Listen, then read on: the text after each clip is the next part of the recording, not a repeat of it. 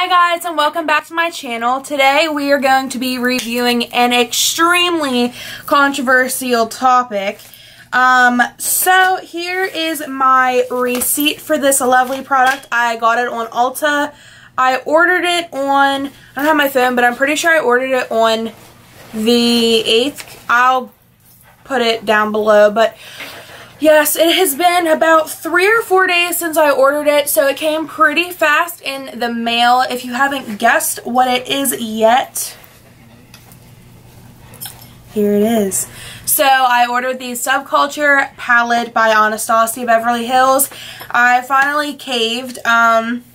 Basically, this has been one of the biggest, if not the actual biggest, palette that has been on the market. And so basically what I've heard about it, I have watched all of the beauty videos of who I personally enjoy watching and trust the most. They did not like the palette, so I guess I just thought I would buy it, try it out. If I don't like it, I'm probably going to return it because that's $42 plus shipping, so it was $50 in all. So yeah, I just took it out of the box. I absolutely love the packaging. I really don't understand how anyone wouldn't like this. I love the velvet finish. It's very luxurious. It's the exact same kind as the Modern Renaissance palette by Anastasia. But yeah, I just think that this is adorable packaging. It's beautiful. I love the feeling of it. I love Subculture. I love the name of it. Love how that's yellow as well. Basically, I absolutely adore the packaging. I think it's super cute.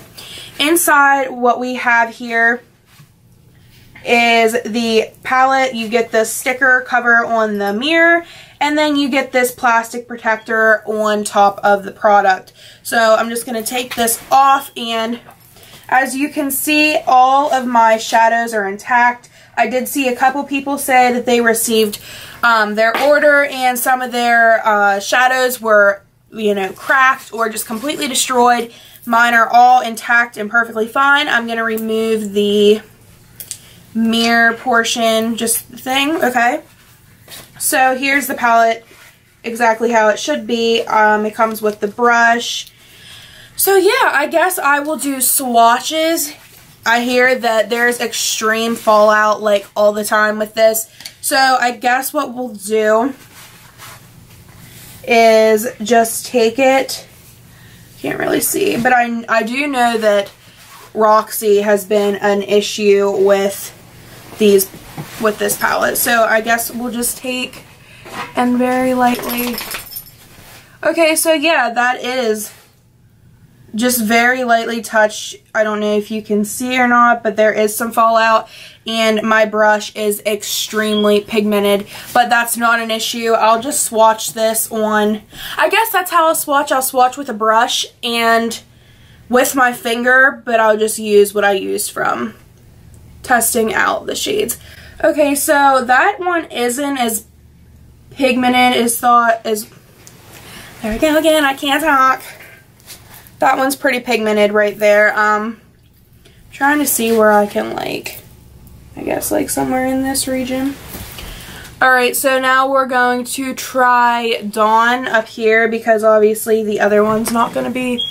Alright, so Dawn's pretty powdery, so we'll just swatch that like right here. You can't really see that one. I actually thought that these were going to be more pigmented because of how maybe it's just with the brush. We'll try Destiny now and go up here. Destiny wasn't horrible. Alright, again, we're going to swatch that. Destiny seems to be pretty pigmented. There is, if we can get a zoom in on Destiny here. We're going to go in with Fudge. Now, Fudge is a remake of Anastasia Beverly Hills eyeshadows. It is in her other collections, and you can get it in a single, but I have heard that the Fudge in this palette is completely reformulated as it is with your usual everyday Fudge you would get from Anastasia Beverly Hills. So, we'll go in with Fudge. Fudge is, I mean, the most fallout so far that I've gotten has been from Roxy. So the other ones I haven't had too much of an issue with. We're going to just go in And it is really powdery though. I'll say that. Try to get you guys. So here is Fudge. We're gonna go in with New Wave now, which is right here. I can't see because of this. Yeah, New Wave is a little bit on the powdery side as well. It mostly, I find it comes off. Yeah, oh, I'm so bad with swatching. But right here's New Wave. Now we're gonna go into All Star. That one's not that powdery until you put it on like your arm. So right here, oh, right here is All Star. Alright, now going into Untamed. I also heard this was a problem shadow. Yeah, I definitely see the resemblance in how much fallout is with Roxy and Untamed. They do seem to be one of the two more. And this actually seemed to swatch really, really patchy on, if I can get it. This seemed to be really splotchy on my arm. I'm going to actually try to do Untamed. See, it came off really, really pigmented on, and I'll go, oh yeah, that went really, really nice, other than patchy on with the brush. We're going to go and see about Mercury now. I really didn't get any fallout from Mercury whatsoever, but I also didn't get a lot of payoff on my brush as well. If you can see it right here, it's super faint. I'm going in with Edge now. That had a good amount of fallout, but also gave a nice payoff on not only my arm, but on the brush as well. It's that bright yellow right here. The last two, Axis, that gave a good amount of fallout, and it also came on my arm patchy, in my opinion. Lastly, we're going to go and look at Rowdy, which is the last dark purple right here, and that did give a good bit of fallout. So I'm just going to, that's going to be right here on my elbow. So I don't think this was as bad as what I have personally seen on Instagram, YouTube particularly. Yeah, I don't think that the fallout is as harsh as what people were making it. And I watched Stephanie Nicole's video. I think she's a great source just because she's kind of chill about everything she reviews, and she's not trying to, you know, really make everything sound as bad and as hype.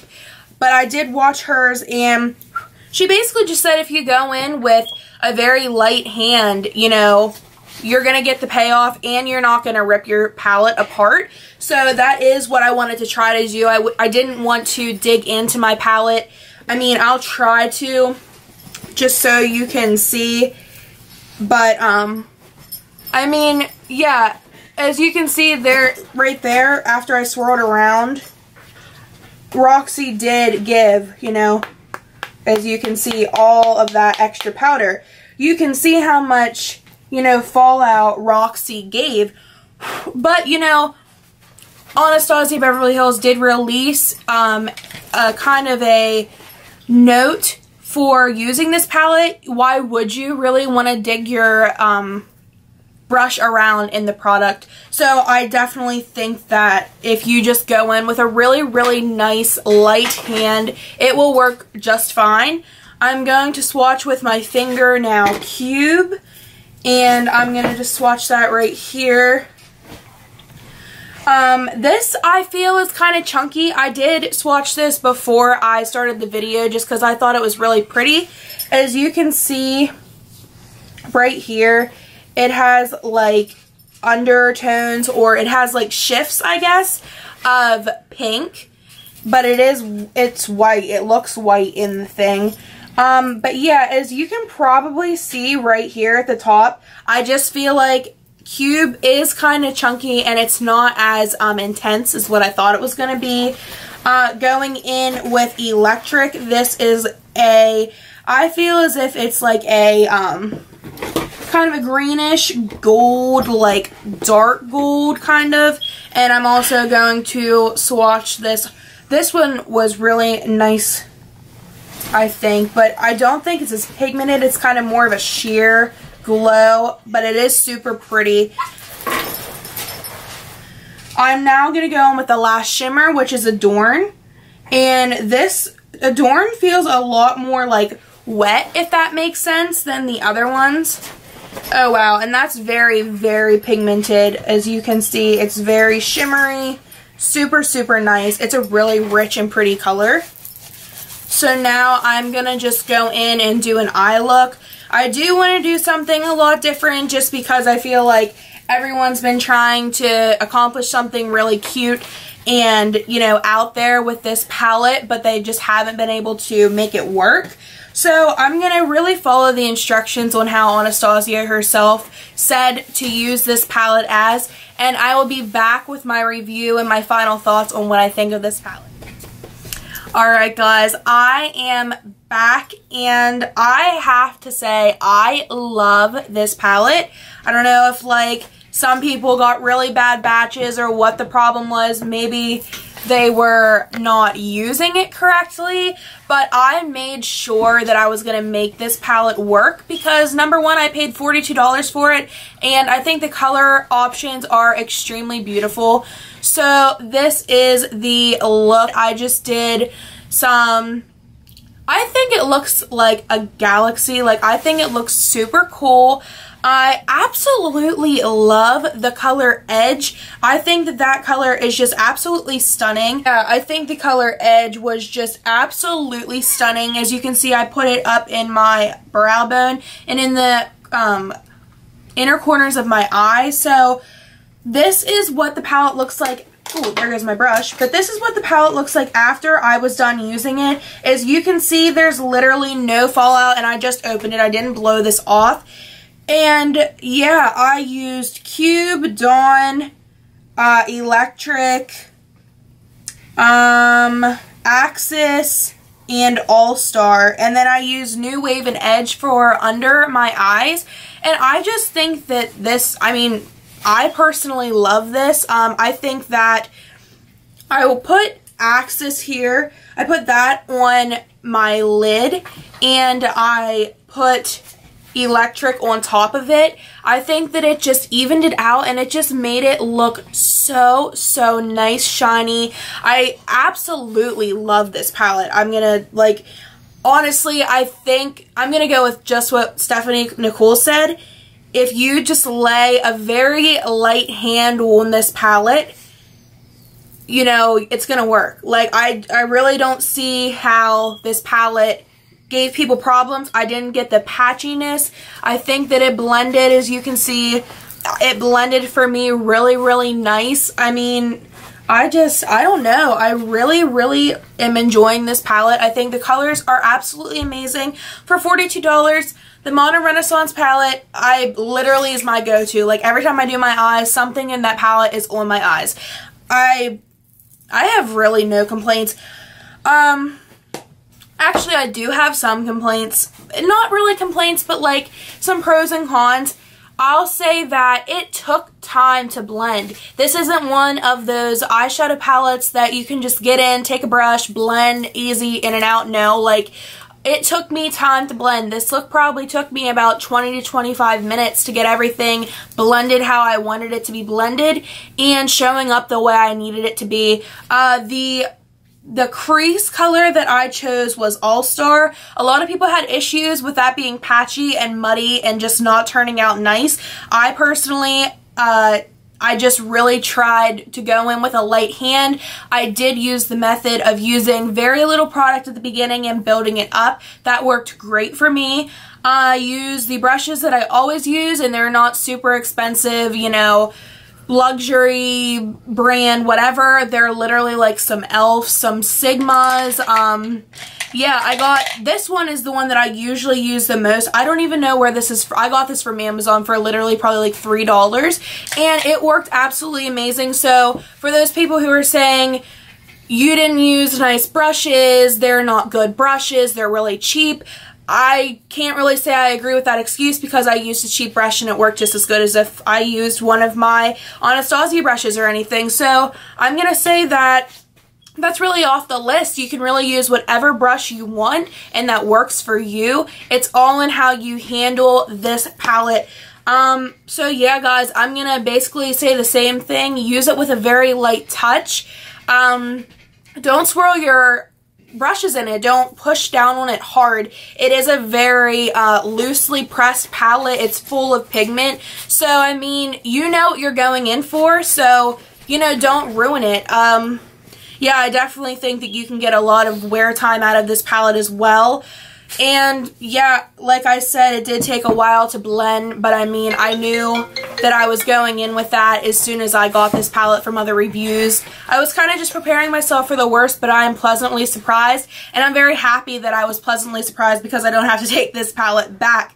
So this is the look for today, guys. I am so happy you guys are watching my videos. Give it a thumbs up if you liked it, and hit the subscribe button. Let me know in the comments down below what you'd like to see next, and I will see you guys in the next video. Bye!